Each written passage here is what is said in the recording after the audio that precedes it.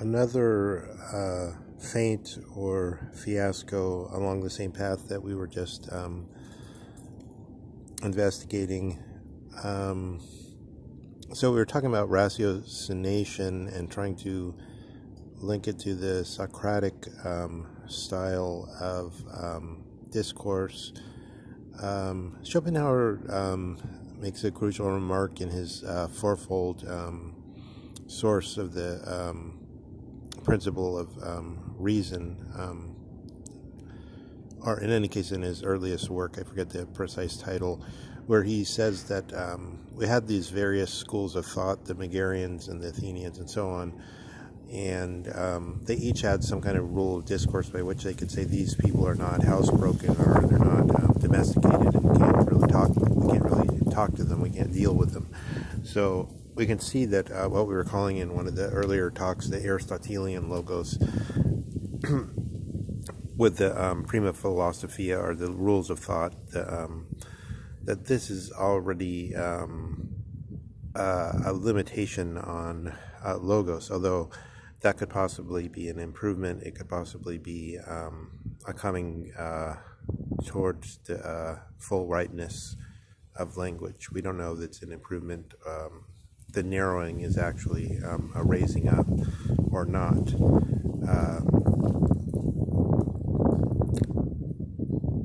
That's, in a way, it's a long story how Heidegger sees that. One thing I want to bring out is, in my view, the question of metaphysics, so metaphysics as Heidegger defines it, is theory of the object, goes back, that whole issue involves the question of teleology in history, or how history develops, how open is history, and did things happen in the way they happened. So we had people like Anaximander and Heraclitus, and the so-called, in retrospect, we call them the pre-Platonics or pre-Socratics. But did the development have to happen in the way it happened? Maybe Plato wouldn't have been born and something totally different would have happened, for instance. Or maybe Plato would have had different thoughts than he did have. But in any case, we can see that Heidegger is saying the origin of Greek thought is out of Anaximander and the first Greeks. He actually says Anaximander was the first to raise his eyes. But then the rub comes in, which is that just because there was a greater freedom in the pre-Plato-Socrates, that doesn't mean that Heidegger is saying this is the zone, this is the region that we should submerge ourselves in the region of water and fire and the elements, elemental thinking, but rather that what he says is the Greeks, and in this, or better, that remainder of the archaic Greek echo, which still comes down to us. This is a region where it's already taken for granted that being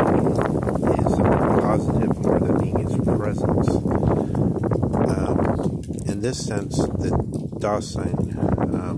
notion, the notion of opening, wants to say that it's seen something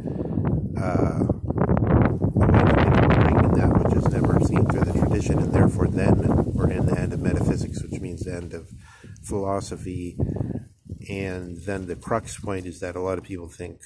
metaphysics means that which began with Aristotle, as it does historically, and therefore philosophy. But obviously philosophy didn't begin with Aristotle, and Heidegger basically throws the notion of philosophy back into the first beginning, back into the early Greeks, because as it so happened, through perhaps, as in Strauss's formula, a radically mysterious dispensation of fate, as it so happened, it did develop the way it did develop, and therefore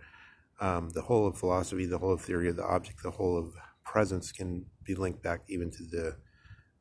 first Greek thinkers who are not yet philosophers and who have not yet nailed to the cross, as it were, these laws of thought, which eventually come into the Christian realm with Leibniz's clarification about the law of sufficient reason, the fourth law of thought, which then seals the prima philosophia, it seals the first philosophy. But at the same time, Aristotle was aware that we're then inside language, and that there's also kind of an outside of language, which corresponds to his notion of the first substances, the primary substances, which are only things which are things we can point to rather than name. So on the question of ratiocination, how does that come down to us? There is a lecture by Clement Greenberg, the great art critic, where there were some very canny questions from an audience on the point of whether art criticism can be rational or discursive in the proper sense of putting together an account, making an account. As a ratiocination could mean that we have an account of something and that we can understand it, rather than that we have some statements in the style of metaphors and poetry, which could be wise but wouldn't be knowledge in the Socratic sense. So the speaker from the audience challenged Greenberg, and Greenberg concerning Winckelmann, saying, doesn't Winckelmann have these long accounts of art which amount to rational accounts? But the answer is that they're not, they don't involve ratiocination, so they don't involve anything like following the rules of thought in a close way. So this, and very interestingly,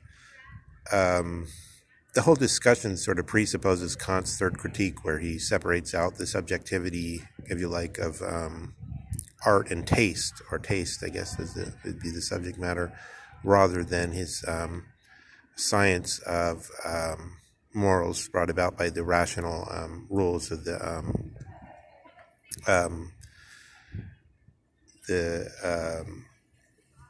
access to morality through positing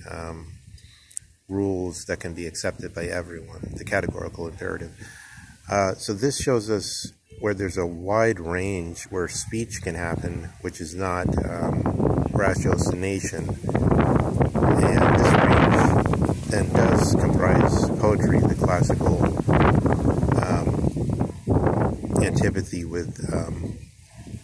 philosophy is then brought in. So then a subtle question could come up whether, when we're prior to Socratic discourse and the other forms of discourse, including the sophists and the various schools from various Italy and Asia Minor in the Hellenic world, whether in, say, Anaximander, are we involved in the poetic, like the archaic Greeks, like Homer, where wisdom wouldn't be made through making statements which could be regarded as about knowledge, in the sense that the law is still by many considered a science in some sense, or at least referred to that way, or whether something different has happened during this little period of the raising of the eyes until the moment of the great synthesizer Plato taking everything under his Gogol-like overcoat, and then the new way of thinking emerging from that. So I think we should keep in mind when we're trying to go back to the notion of language simpliciter, we have some phenomena that are coming down to us in our own time in a new way because of the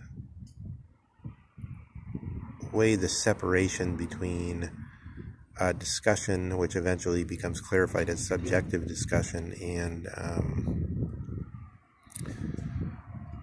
the end of anything like